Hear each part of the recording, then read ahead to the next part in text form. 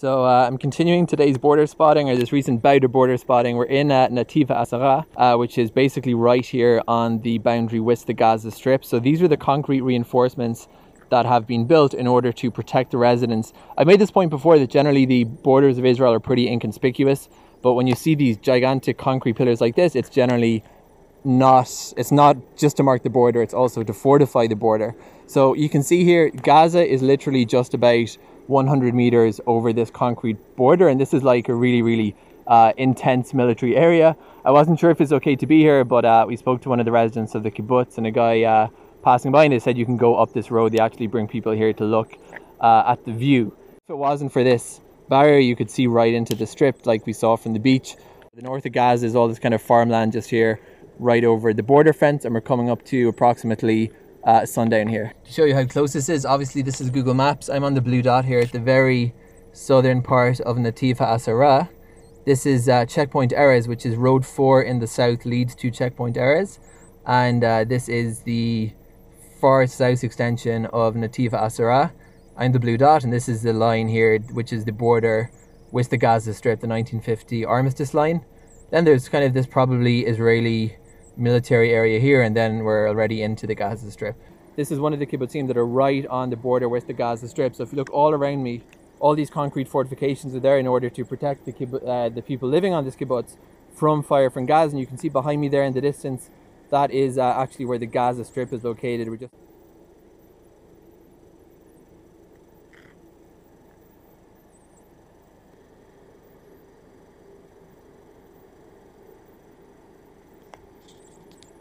It's one of several Israeli communities that are literally dotted around the border with Gaza. Sderot is much better known, but there are all these kibbutzim, Yad Mordechai, Sad, Netiv HaAsara. They're literally just located right outside Gaza. So what you can actually see behind me here, just behind me, you can see kibbutz Erez through the perimeter fence here, which is the checkpoint, one of the checkpoints going between Israel and Gaza. Then over this direction, if the Femi can follow me, that's the gigantic concrete fortification that's actually there to protect this kibbutz. And just a little bit behind me in this direction, you can see the actual border fence with Gaza, as well as the Erez checkpoint. All around the Gaza Strip, you can see these balloons, which are there for the purposes of observation. And there's probably, I'd imagine, you can see just there in the center an observation balloon.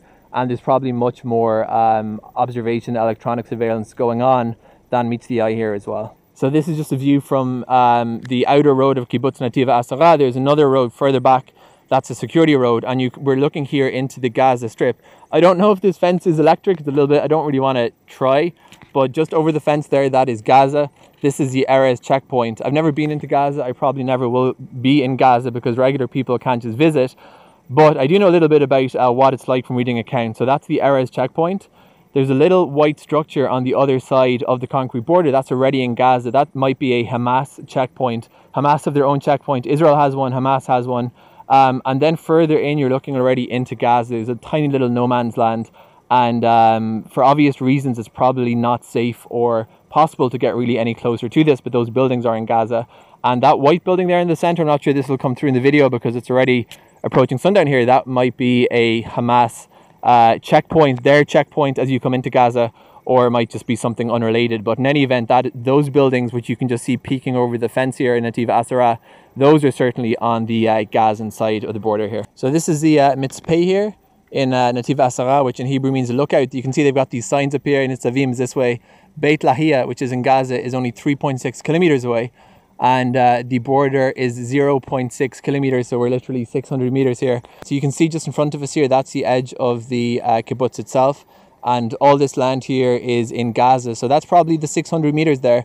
And you can see sunset over Gaza just in front of us. Absolutely spectacular view. And these are kind of the sand dunes that are just really on the edge of the Gaza Strip here.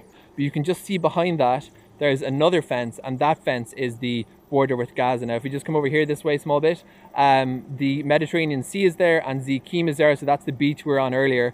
And the border with Gaza just intersects there. On that beach. Further, there is a concrete barrier. That concrete barrier is the border with Gaza running along the 1950 armistice line, and on the other side those buildings are on the Gaza fence. Now I'm going to add a couple of photos into this video here, and you can see the minarets of the mosques in Gaza. All these buildings here, there on the Gaza fence, and you can see that concrete fortification has been built to protect the people living on this moshav.